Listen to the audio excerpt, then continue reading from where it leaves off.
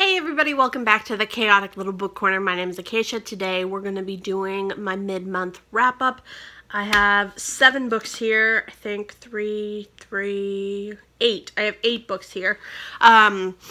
So we're going to go in order of least to most enjoyed, but in this scenario, I enjoyed all of them over 3 stars, and I would recommend all of these in some format or another. I think for this, though, I would say it depends on who you are and what you like.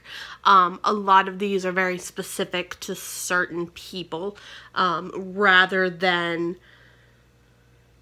overall everybody would love these. So let's dive in. The first one I have coming in at last is Growing Things by Paul Tremblay. I love Paul Tremblay, so I was really disappointed that this didn't come in as high as I wanted it to.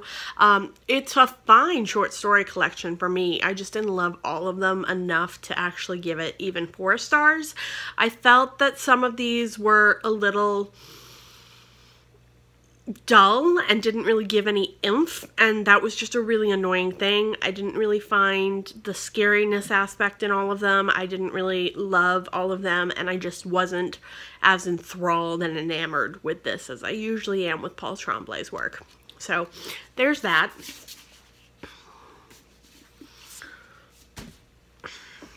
Then this was sent to me by a subscriber and a Patreon, so thank you so much for that. I really appreciated it. This was a great read.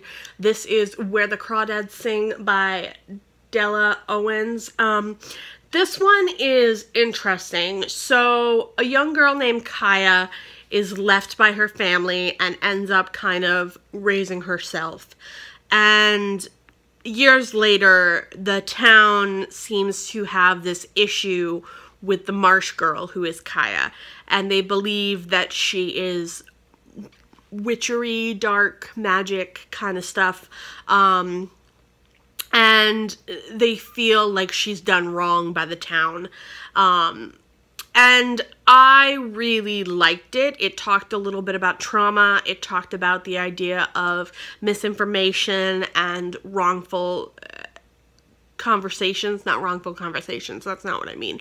Wrongful accusations, there we go. Yeah, so I really liked it.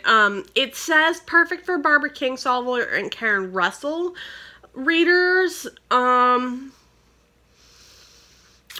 would not compare this to Karen Russell. I might compare it to Barbara Kingsolver, possibly, because of the descriptions. But I would not compare this to Karen Russell. It's not in the same vein of magical realism that I expect from Karen Russell. If they're talking about the lyricalness of the writing, I would still not compare it to Karen Russell. She has a very specific style that I feel is almost uncomparable. So if you're looking at this and thinking that it might be a Karen Russell kind of filler, it's not, but it's a good book. It's solid, and I enjoyed it, and I would definitely read it again, so I'm glad to have that on my shelf. Next, we have this. This is Devil Wears Prada. It's a repurchase and a reread for me. This is by Lauren Weisberg. This one talks about Andrea. She goes to work for the editor-in-chief of Runway, I think is what they call it. Yeah, Runway magazine. And she works for Miranda Priestley. If you've seen the movie, you've got the general gist of it. But I did like this. I don't know if I like this better than the movie. I really loved looking at the fashion and stuff, but hearing about it is really nice too. So I enjoyed reading this. I definitely like that world of the high fashion, kind of high maintenance world. I'm kind of all about that.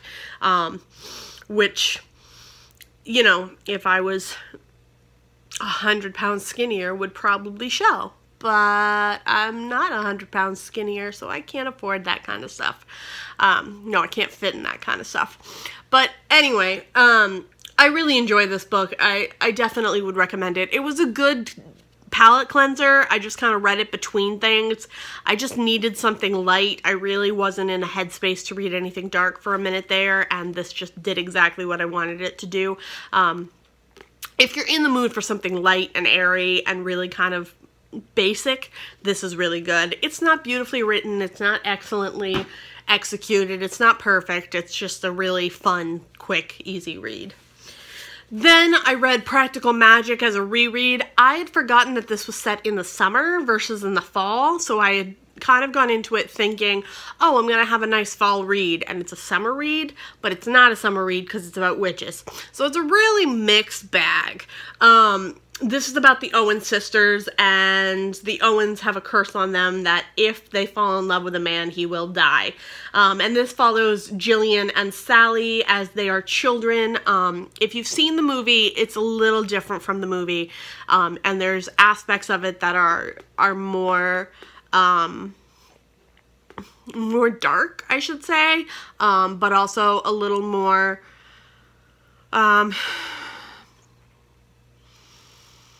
a little less magical in terms of like the witchiness, and a little more sort of trying to live an everyday life. This one in general I just really enjoy. I love this book. It was a reread for me. I really had forgotten that it was written in the summer though. But I'm glad I reread it, and now I'm in the mood for witches books, but I just ordered The Furies from the UK rather than buy it in the US because I like the US, because I like the UK cover better, so I have to wait for that, and it's probably not going to show up until after October, but what are we going to do about it? We're just going to wait. Just going to wait. Does this have a nice, what's going on here? Oh, interesting. Okay. This is a nonfiction read. This is The Untold Lives of the Women Killed by Jack the Ripper by Haley Rubenhold.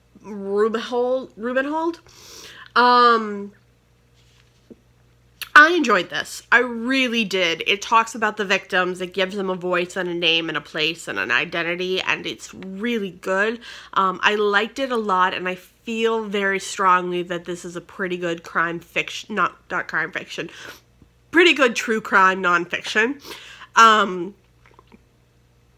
If you're interested in the Jack the Murder Ripper story, this is something that's a necessary to read because you're missing information if you haven't read this yet. There's rumors and lies that have been told about Jack the Ripper, like that he only killed prostitutes. That's not true.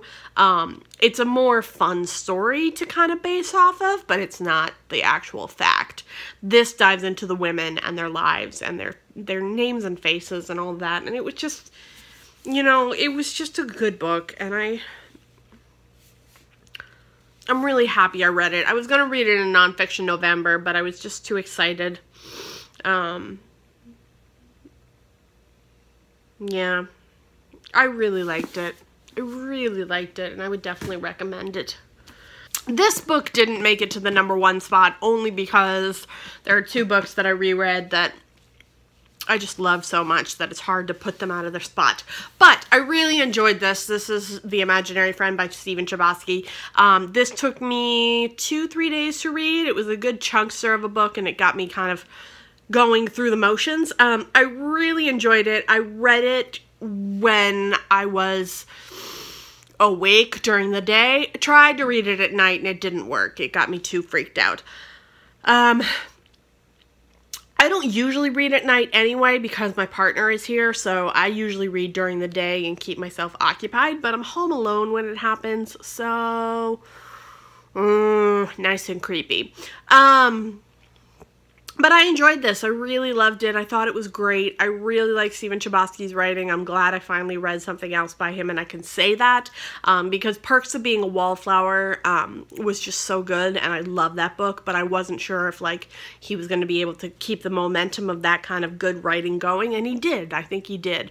And I really enjoyed this book, and I definitely would recommend it. So it follows a young boy named Christopher and his mother Kate, and Christopher is, this is heavy, so I'm going to put it down. Christopher gets into some trouble with the woods and the darkness and some evil, and his mother is trying to save him and protect him, and it's just really creepy and weird. I would definitely say that if you're a religious person, this might be a little too much for you, because there's definitely elements of hell brought up in this, that if you're uncomfortable with that terminology and world, this could be a little terrifying for you. So just be aware of that, and don't dive into it thinking that it's going to be a quick horror that's just basic. It's pretty good and evil based, and it definitely has some elements that are terrifying. Then I reread Fingersmith. I think I read this earlier this year already. I needed to read it again. I love this book. I'll link my review up in the cards. It's Sarah Waters. It's great. If you haven't read it, you should. And then the last book I read, my favorite of the month, was The Haunting on Hill House by Shirley Jackson. I love this book, and this time I read it in paper format instead of what I did last year, which was in audiobook. I do have this on audio from Libro FM, and I like the narrator. I really enjoy her. She's narrated 3 of the Shirley Jackson books that I have read. So she's narrated this one, We Have Always Lived in a Castle, and then also the biography about Shirley Jackson. So I really enjoy her, and she's kind of on that Shirley Jackson wavelength now. Like, I literally just associate her with Shirley Jackson. So if you're interested, you can definitely check those out, and I'll link Libro FM in the description. But this one is about, oh my goodness, what's her name? What's her name? Eleanor. There we go. I wanted to call her Eleanor. Elidor is not a name. This is Eleanor, and she gets a letter from a doctor who says, come to this house and stay here for the summer, and she does. And it turns out that there are terrible things that have happened in that house, and weird, creepy goings-on will begin to happen, and it's just super weird and creepy and just a lot of fun to read. I love it. I gave it 5 stars this time instead of 4. I would highly recommend it, and I would definitely say that if you like Shirley Jackson, it's great. If you want to start with Shirley Jackson, this is a really nice place to start. I actually prefer starting with that to The Lottery. The Lottery is even more terrifying than that, I think. I mean, it depends what you're terrified by. I'm terrified by humans and their interactions. If you're terrified by ghosts, that one's going to be scarier. So, just an FYI. All right, so those are all the books that I have read so far in the month of October. I will talk to you in my next video. If you like this video, give it a thumbs up. If you loved it, click that subscribe button down below. I post videos every Tuesday and Thursday. If you're not seeing my videos, go ahead and click the notification bell down in the corner. I haven't been seeing videos of people I subscribe to lately. I've been missing them, and I'm very disappointed. So just click that bell and you'll be notified when I post. I want to say thank you to my Patreons and thank you to my subscribers. I love you all greatly. I will talk to you in the comments, and I'll see you in the next video. Bye.